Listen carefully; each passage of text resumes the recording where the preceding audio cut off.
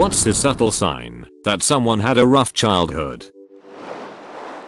My sister-in-law adopted 3 siblings who are completely self-sustainable at a very young age. When they were visiting, I noticed a lot. If I gave anything to the oldest boy, he would pass it off to the youngest sister. Then I'd give him another, and it went to the middle sister. Then I'd give him another, and he'd finally keep it for himself. I asked if they wanted water. He said yes, and I asked if the girls wanted water too. Oh, we can all share this one. Obviously I gave them all water, but that one hit me pretty hard. He knew their eating schedules and would nag my sister-in-law. Offered to make them mac and cheese or noodles or whatever we have laying around. Promised to clean up after. He was 12 years old. When normal kids play video games, they're glued. This kid was constantly checking over his shoulder to make sure everyone was safe, and if he felt one of his sisters was up to no good, he would put the controller down, even if it meant dying or losing his progress in the game. To elaborate on up to no good, what the oldest brother considered bad behavior was pretty innocuous. There were several instances of things I consider normal childish behavior that he would regularly put a stop to. The most outstanding one was being too loud. It wouldn't even be yelling or screaming. Just typical 5-year-old make-believe noises that would cause him to run over and tell the little one to keep it down. Oh, that's a lot for a 12-year-old to take on his shoulders. I hope he and his sisters are doing better now, and their future will be brighter. If anything, he was taking on more than what a parent would take on. Not only did he have to parent them, but he also had to enforce the strict standards that his abusive parents put forth. Standards that change based on time of day, how they feel, whether or not they are high/craving drugs, etc. I'm sure it would have been easier to just raise them on his own in an apartment, totally unsupervised. They're no longer with my sister-in-law, but they still have contact with her and are in a better place. Having the ability to function as their own parent at a young age. Talking like an adult at a young age. Anything else that shows they had to grow up fast. When I was 15, I had a whole network of supportive people in my head. They took care of me, helped figure out my emotions, and told me how much they loved me. Basically provided validation. Whenever I achieved something big and my parents didn't acknowledge it, like I wanted them to, I would throw myself small parties in my head, and get up early to eat a small cake or something to celebrate. I still remember them sometimes. They were the parents I never had. Same. Hugs. I just want to tell you, or anyone else who needs to hear this, that you deserve to be loved and validated because you existed. You shouldn't have ever felt like you had to earn that from them. You existed to be loved, and anything short of that was entirely their failings, not yours. Insecurity. My psychology professor used to joke that psychology is a study of common sense. When someone is insecure, it is generally because they lack security as a child. Parental love was typically conditional and varied depending on the caretaker's mood. The child becomes insecure due to love not being guaranteed, so to earn this basic need, they will go throughout life trying to solve social puzzles that don't exist. Solving imaginary puzzles all the time can prove to be fatiguing, so these individuals tend to isolate themselves. Doesn't have to be caused by a lack of parental love either. You can have a loving home, but struggle socially in school and end up with a very similar result. Bullying etc. will make you insecure too. Yes.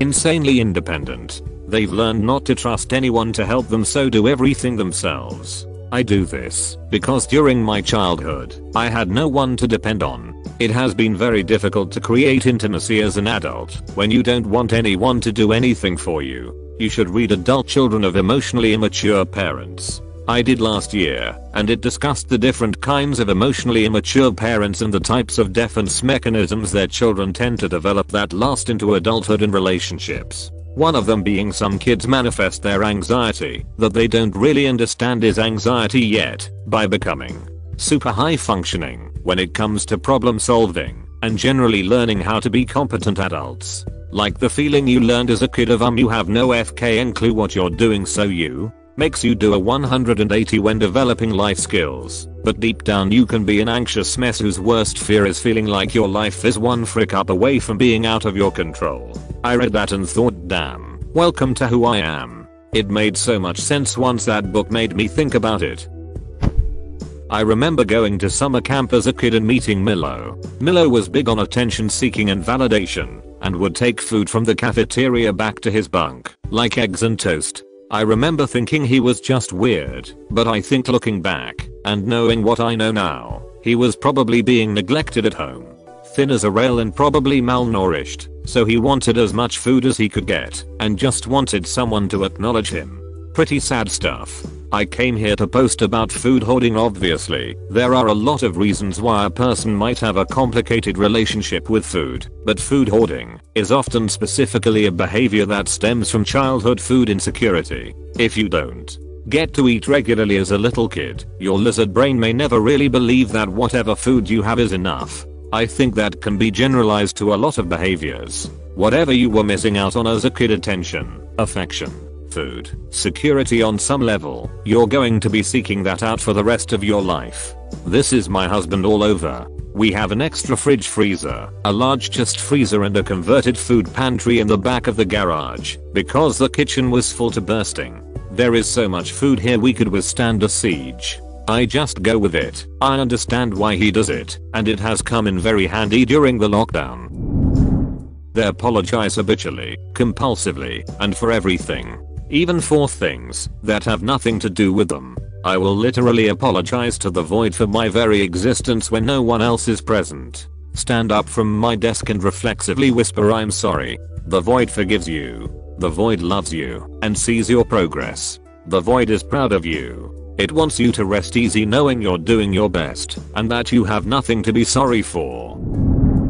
Everyone is different, but one that automatically raises a red flag for me and makes me extremely worried is when someone flinches for no reason.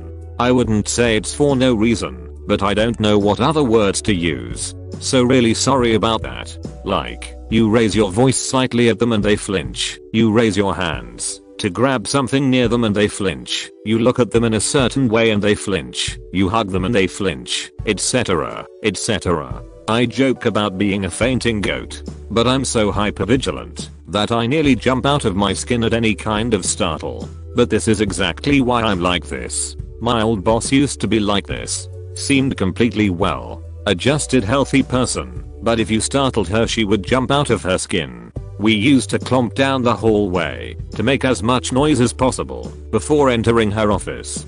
Found out much later she had an abusive dad who worked nights who used to rage and kept her walking on eggshells her entire childhood.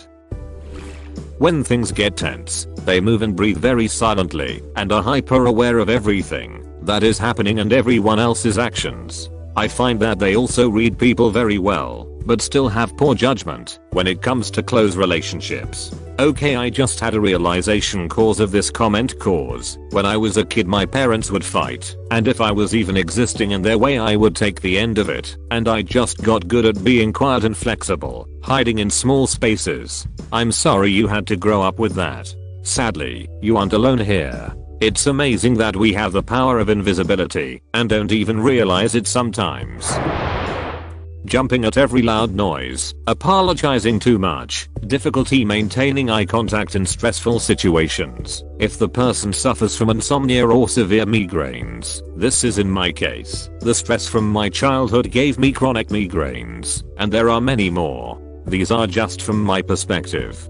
Careful with the eye contact thing, it can be, but folks on the autistic spectrum also have this. This usually results in me looking at people's chest area occasionally. People think I'm starting at their breasts till they get to know me. Either isolated or poor choices in friends, unhealthy romantic relationships, unhealthy use of substances, low self-esteem, dependence on others for validation, poor self-regulation of emotions and behavior, easily heightened and / or experience anxiety, no goals or lower than they could achieve and anything else, and any combination of these. Hey man, that's literally me to a T. Are you okay? The first lesson we learn in childhood is, how much am I worth? Our caregivers are the first to reflect this worth to us from when we are infants and toddlers. If we cry, will someone come to us? If we fall down, will someone pick us up? To when we are kids and teenagers, do our caretakers choose to spend time with us? Do we get help with schoolwork / friend drama? There is an important balance here. As kids, we want to be taught that we are equally important as everyone else. Some kids are taught they are less important, and as adults, they may have a hard time asking for help. They think they are bothering someone when they have a problem. They may also prioritize the needs of others based on an underlying belief that other people are more important. Some kids are taught that they are more important than others and therefore treat others poorly and have trouble learning empathy. They try to justify in their own minds why they are better, which can lead to some narcissistic type thinking / behavior. Well, this explains a lot. I also grew up being taught that I'm always fine and there's nothing wrong with me, despite having multiple things wrong with me. So I feel like that also factors into why I struggle to ask basic help. My son is 1 year old, and one thing we've been very conscious of is staying away from phrases like "you're okay." It seems small, but it can minimize how someone feels, like what they're feeling isn't valid. Instead, we try things like "that's scary, isn't it?" when he falls, or "I know you're hungry, but we are going to have dinner in 5 minutes," when he's hungry and crying. Small things, but they matter. Someone who rarely shares what happens at home, or talk about their family. Damn, this hits close to home. In elementary school I used to struggle with writer's block, and while yes that was true, a lot of it stemmed from a fear of judgment. 1. People wouldn't like my ideas or writing. 2. I felt like what happened at my home specifically was wrong compared to everyone else, and thus didn't want to write about it. This was hard considering a lot of elementary school writing prompts involve writing about family. I also didn't want to lie and make up something that didn't happen as it felt wrong. Haphophobia, or the fear of being touched, is definitely one of them. Flinching at loud noises or quick movements. Wanting to be at work and doing good all the time. Inconsistent hobby practice that is drawing, but only sometimes drawing, and then dismissing what you draw as not good enough. Can you not describe my issue with hobbies, please? I can't focus on one. I think I'm not good enough and find a new one, thinking that I'm supposed to be immediately good at something. I hate it. Well, because of that I have a very vast amount of knowledge on very random things, but it's never deep knowledge, if that makes sense. I feel this so much. Growing up I was one of the kids who didn't have to study, but still got good grades. I think that translated, at least for me, to the lack of stubbornness to get good at something. If I don't pick it up quickly, I think I'll never get it, so I don't try. And since I never put effort in, nothing I do is ever good enough. I'm in the same boat. I can talk about tons of random things with people, but just for a bit, then my knowledge runs out in any given topic. IDK if that makes sense or not, but all that to say, I feel yeah, and it kinda sucks sometimes. Can't figure out whether or not to permanently cut off contact with crappy parents, or who go back and forth, cutting off and trying again, and cutting off and trying again. Even considering it means your childhood was crappy. And if you want to, but can't do it, it probably means your childhood was X times crappier than that. To erode your sense of self and healthy boundaries to the point where you know what you have to do, but have been brainwashed by your oppressors to the point where you can't bring yourself to do it. Also thinking that achieving something their parents want will mean a happy relationship with them afterwards, as if their love was to be won over. My mom always pushed me to get married. I was so excited to tell her I was getting married, thought she would finally think I was a good person. Well, she tried to talk my so out of marrying me, telling him I was a terrible person and couldn't love anyone. In the end he decided he didn't want to marry me anymore. From the horse's mouth. People pleasing behaviors. Class clown. Always agrees. Overcompensating with laughter during conversation in an attempt to appease others. Self-isolating. Stops contacting friends for seemingly no reason due to feelings of inferiority / worthlessness. No motivation to make anything of themselves, believing they would only fail anyway. Allows themselves to be bullied, usually hangs out with / dates abusive people. Conspiracy theorist, can't live without a sense of impending doom, will unconsciously find one. Extremely nervous when doing new things in front of others. So mature for their age equals didn't get to be a kid / teen. Total inability to accept compliments. No or very few distant friends as an adult. Barely any memory of childhood. No happy stories of childhood. Extremely negative self-talk. I overcompensate with laughter. I have had people ask me how I'm so funny and happy all the time, as if I have no problems at all. I'm like Bish. I literally sob for hours, unable to stop, regularly. I just feel like, if I can't laugh at stuff then I'll end up crying. I have severe depression, and have struggled with suicidal ideation for years, but I doubt most people in my life would guess that.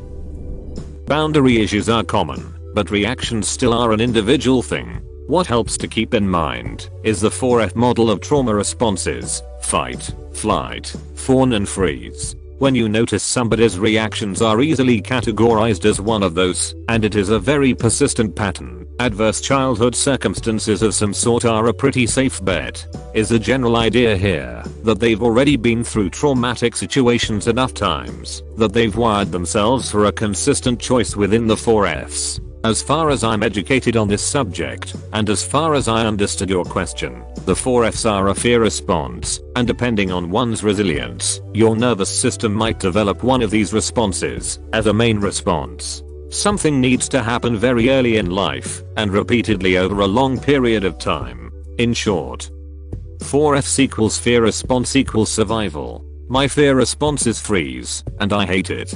Although with time and the help of therapy, it has gotten a lot better. You can't really tell. Traumas affect everyone differently. I really like this answer. I've struggled with the idea of nature versus nurture.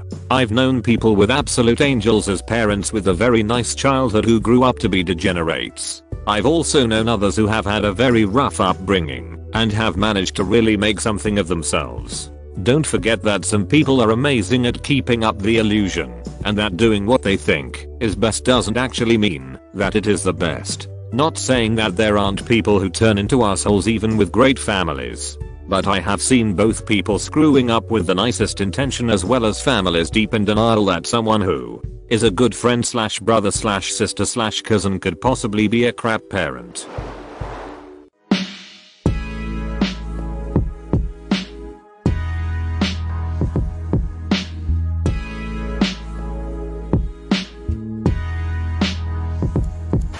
Watch their table manners. Meals are forced contact time in bad households, and it can easily show. Some examples are becoming less talkative or withdrawn during meals. They realize their elbow is on the table, and they jerk it away quickly, or something innocuous like a sneeze at the table causes undue shame or embarrassment. Conversely, someone who grew up without parental guidance can also develop odd eating habits. In the case of a coworker of mine, they collect the condiments near them. She would pull the ketchup bottle out of the little rack on the table, use it, and then keep it by her plate instead of putting it back. I asked if she was done with it, and she said, "Oh, sorry. I ate a lot of meals alone growing up." Turns out she grew up with a single mom who worked 2 jobs, and she was used to nobody being there to pass things. I have to constantly remind myself to slow down when I'm eating with other people. My siblings and I inhale our food because the faster you ate the faster you could leave the table, and less time at the table meant less chance of getting in trouble for something. If my dad couldn't find anything to be mad about, he'd settle for having attitude, which meant whatever he wanted it to mean at that moment. Christ, this thread is reading like my childhood trauma greatest hits collection.